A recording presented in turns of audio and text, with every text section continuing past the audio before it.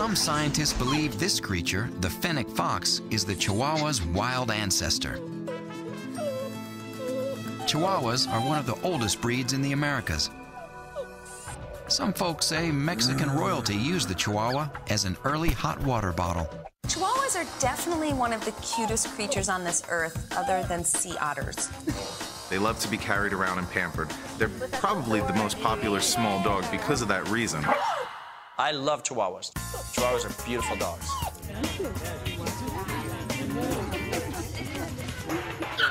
Chihuahuas are the smallest breed of dog in the world. As such, they are the ultimate lap dog. Those large dark eyes practically beg us to pick them up.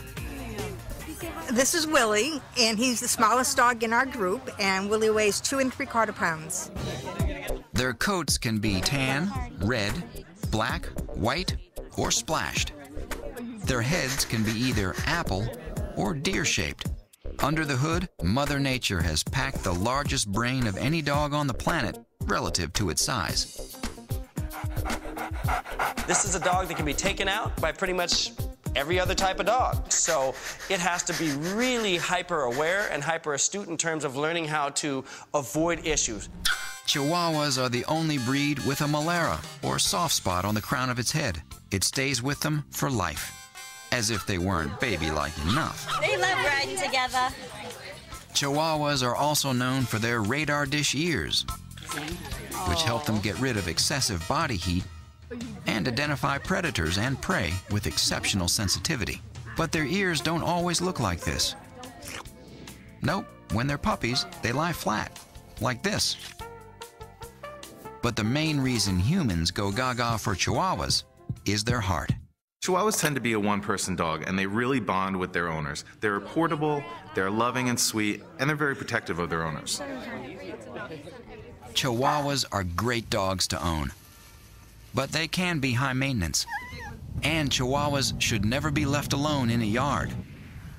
To birds of prey, it's not a dog, it's lunch.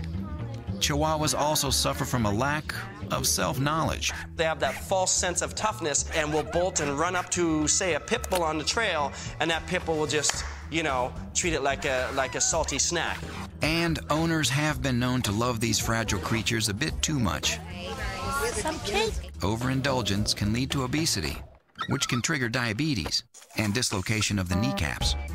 But compared to other dogs, the Chihuahuas may be one of the healthiest breeds around.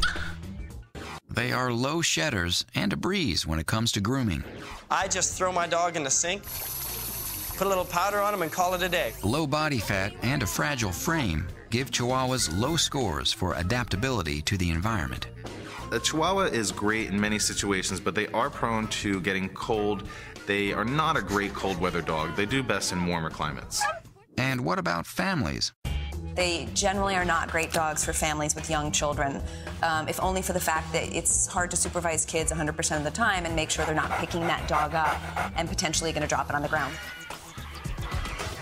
You know. Stay. And finally, Sit. training. Chihuahuas are easy to train if you start early, but they can be a nightmare to train if you wait 2 or 3 years.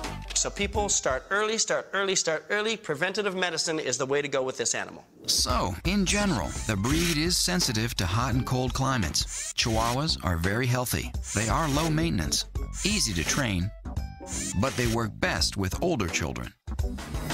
Down.